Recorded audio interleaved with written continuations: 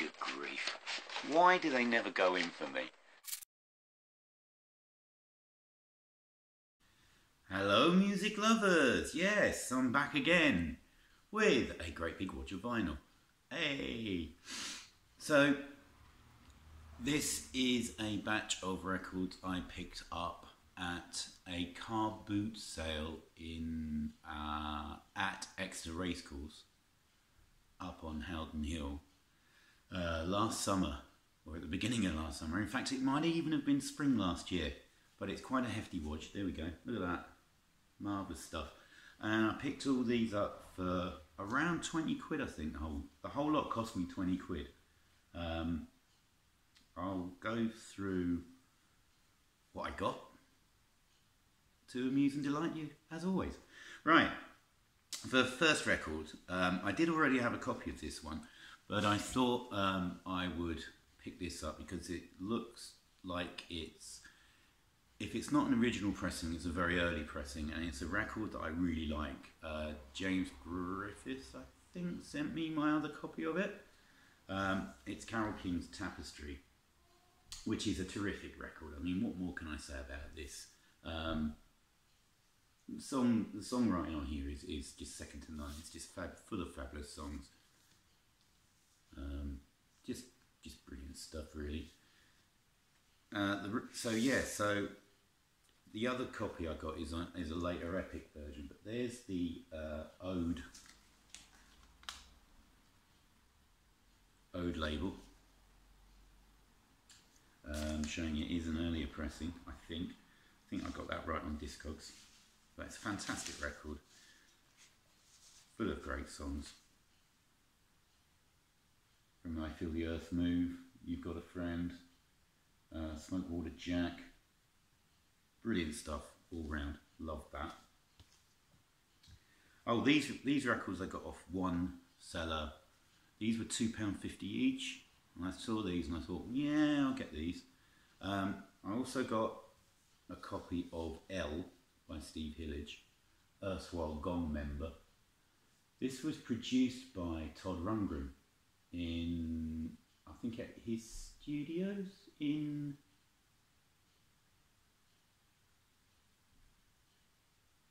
America. So this is Steve Hillage's most successful solo album, released in 1976 on the Virgin label. And there's a rather lovely early Virgin label, or maybe mid-70s, not as early as something like Tubular Bells or something like that. So this reached number 10 on the British album charts. There's some really interesting songs. It's got two covers. He's got a cover of Hurdy Gurdy Man on it, which is originally by Donovan, and he's got a cover of It's All Too Much, George Harrison penned song, which are both good. There's also a Hurdy Gurdy Glissando on here, which is kind of a more ragified, like using more traditional Indian instruments on it. And it's also got a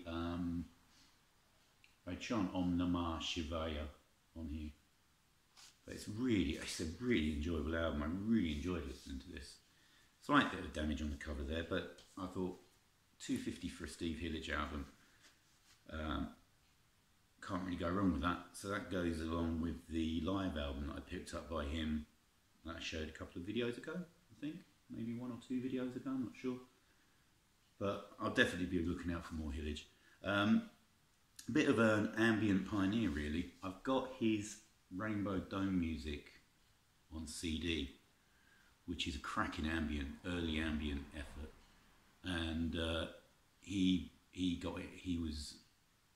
played on Orb Records, and he's probably more successful now as part of System 7 with his other half, and I'm going to massacre the pronunciation of this, Miket Girardi, who's his other half. She's on this album as well. Absolutely fabulous stuff. And the other album that I picked up, and I've been meaning to listen to this for a long time, is Asia, guess it's Asia, by Steely Dan. I got mixed vibes on this. I'm probably committing heresy here because I know this, I'm pretty sure this is quite loved by people.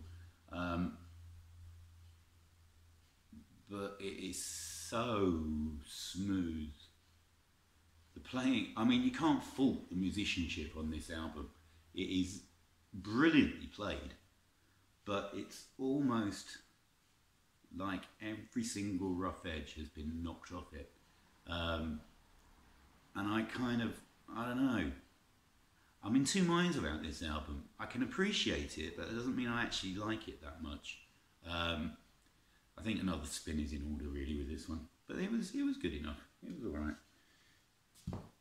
Right, so I'm going to whip through these. I've got a whole Wodge. So this lot was all off one seller, and he was asking £1 each, and I walked up to him with this lot, and he said, "Oh, give me 12." I said, "Fair enough. Here we go." Right, so I walked off with this lot. Real mixed batch of albums. Probably some that people would call cheese, some cracking stuff as well. Real hodgepodge of stuff. So we'll start off. I'm just going to go through these as they come up. So we got the Bee Gees, Spirits Having Flown, which was their most successful album. This sold shed loads when it came out. Absolutely shed loads. So it's the first album after the Saturday Night Fever soundtrack. It's got the big songs are Tragedy. I think Spirits Having Flown was a single. Was Too Much Heaven a single? I can't remember. But I did recognise quite a few of the songs as I listened to it, so they must have gone in somehow when I was listening on the radio. So it's still got the inner sleeve, which is quite nice. On that RSO label. Another band who I showed a live album of a couple of videos ago. I think it was the same one as the Steve Hillage, I think. It's a decent album. Some of it's a bit soft for my taste, but there's enough on here that I will listen to this again. And I do like, and I think I said this when I showed the live album I got by them. I like all their eras of the Bee Gees. They've except maybe the late 80s, sort of their 80s output. They kind of went a bit, You and Again's a bit. But this is a decent album. Right, this is an album I've been looking out for ages. I've wanted to get a copy of this for a long time. And it's Duran Duran's debut. Not the greatest shaped cover, but it's got some cracking songs on here. I mean, any album that opens with Girls on Film and Planet Earth as a start off 1-2, it's like you're onto a winner, to be honest. There's a label. Fairly plain label, actually. I would have expected something a bit more, quite stylish, but something a bit more in your face from them. There's some really good stuff on here. It's not as good as Rio, and it's not as good as Notorious, but it's a good album. I really, really enjoyed this. Things like Night Boat, Tel Aviv, which is an instrumental, Careless Memories, which was their flop single. Anyone Out There? There's some really good stuff on here. So I was really happy to find a copy of that for what worked out as less than £1. Also picked up a copy of this, which was a really early concept album, to be honest. So this is Johnny Cash's Bitter Tears. It's an album highlighting the plight of Native Americans and how they were treated by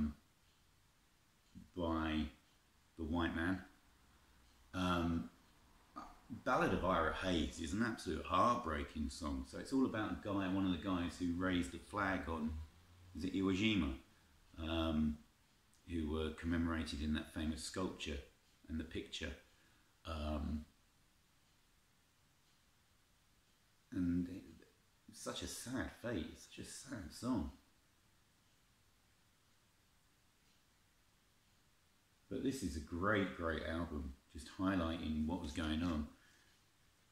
And on the CBS label, there we go.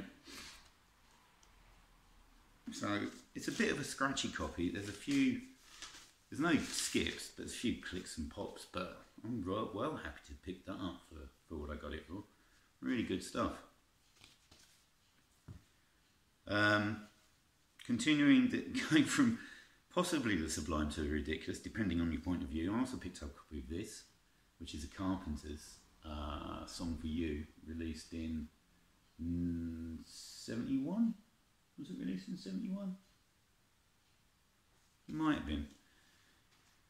I'm sure it'll tell me on the inside or on the label. I'm going to show you the label.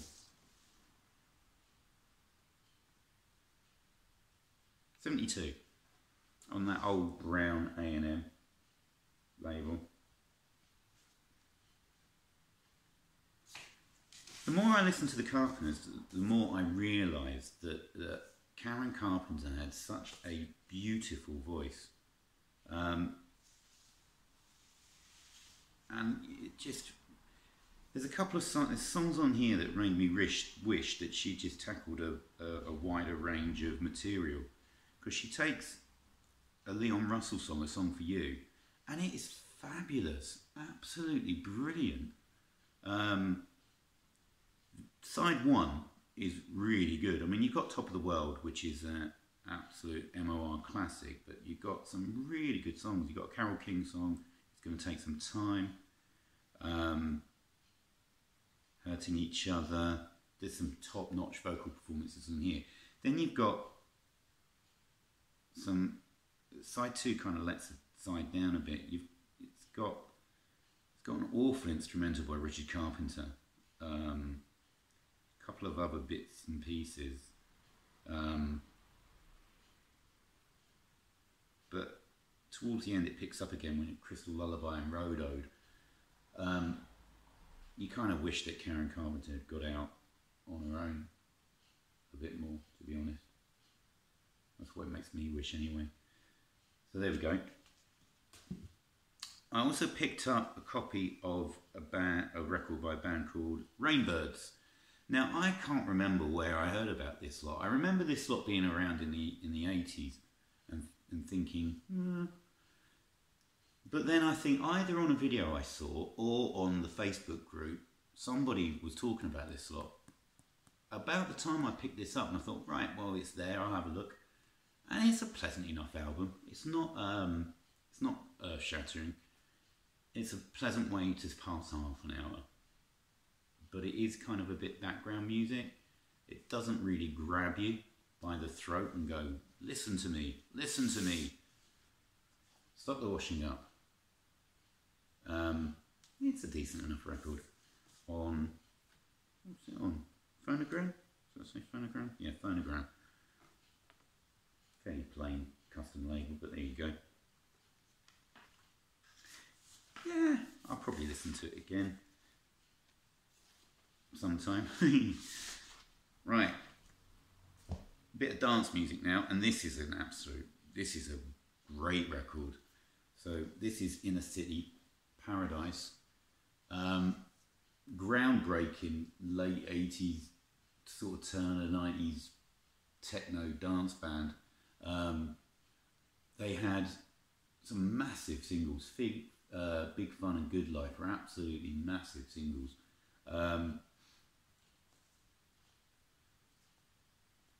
Really, really good dance music. On the internet review, well, an internet review, it goes on about how Paris Grey is this powerhouse vocalist. Well, I can't see that. She isn't. I mean, her vocals suit the music, but she's not a powerhouse vocalist. But that wasn't really the selling point of the band, to be honest. The music on here is almost robotic in its preciseness.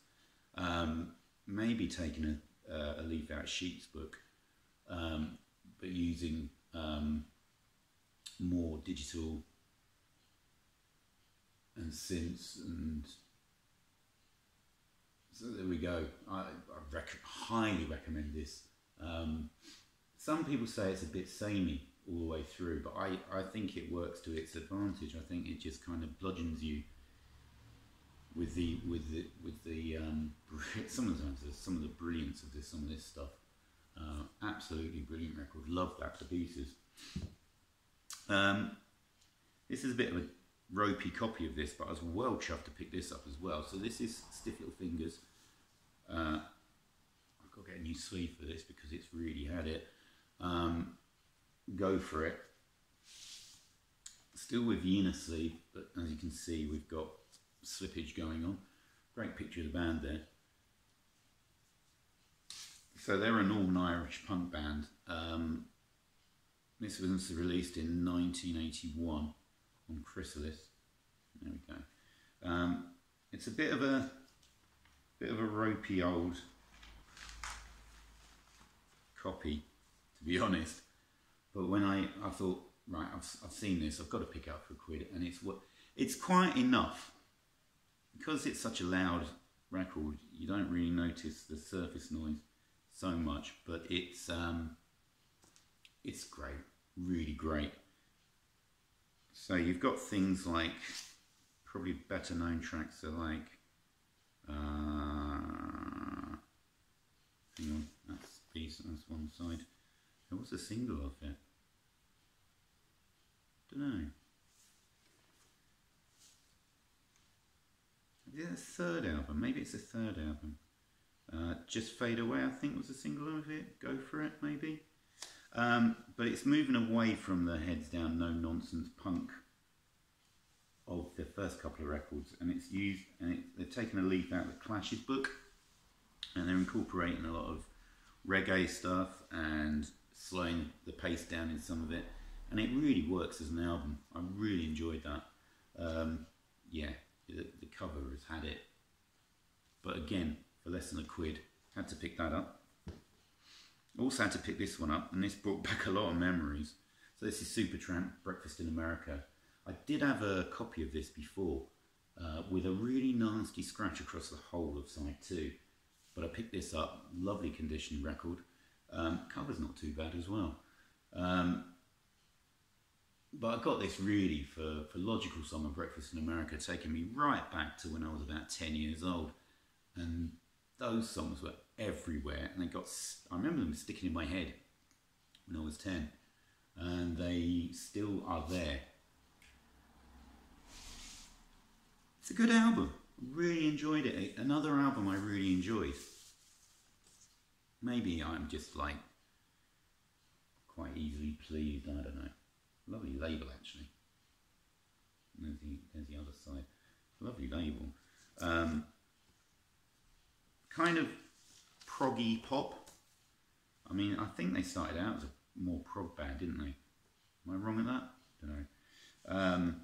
And they'd still incorporated some of that in their music up until the late 70s. But this is by far their biggest selling album. Massive in America. Take the Long Way Home is a good song as well. Yeah. I did pick this one up as well. So here we got a bit of Boney M, Night Flight to Venus. Side 1, what a side of music. Well, first 4 songs, brilliant.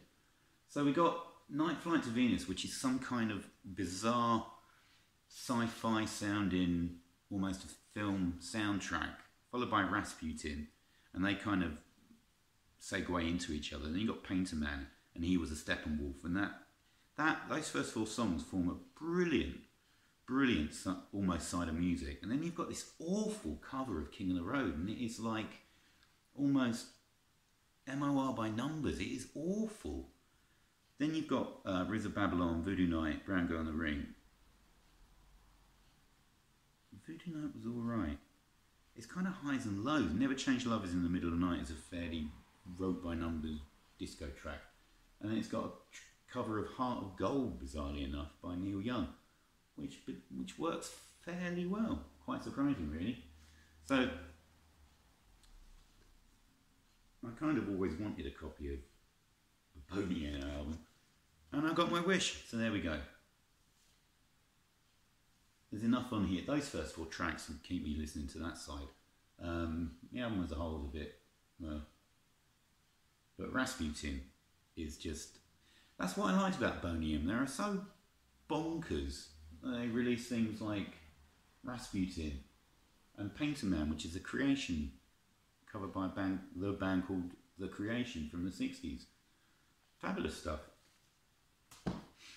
I did also pick up this one, Whitesnake, Live in the Heart of the City, but unfortunately it's only got 1 record in it, which is a shame, but it's the Live at Hammersmith record on UA, United Artists, and it was a great performance. It'll be nice if I can pick up the Live in the Heart of the City side now.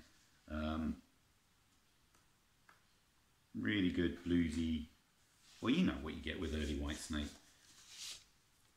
And I didn't have anything by them apart from 1987, or whatever that's called. Is it self-titled? You know which one I mean. I didn't have any of their early stuff, so it's quite nice getting this. Just round it out with a few 12 inches that I picked up as well. That's part of the same batch. So I picked up a copy of Tom Verlaine by the Family Cat. Family Cat were a British mid-80s indie band on Bad Girl Records. And I remember them. There's one I remember really well is Steamroller. Really like that song. There we go. On Bad Girl Records. Tom Verlaine's a cracking track. Really cracking track. Love that. Did I say midnight 80s? No, they were late 80s. Sort of 89, 90, weren't they? This was recorded in spring 89, so got me timings out there. But love that cover as well. I also picked up 3 12 inches by the same band. The band is called the Dance Society, and I'll get those in the right order. So the first one I picked up, I think this is off their 2nd album. This is Wake Up, and this is really gothy. Really gothy.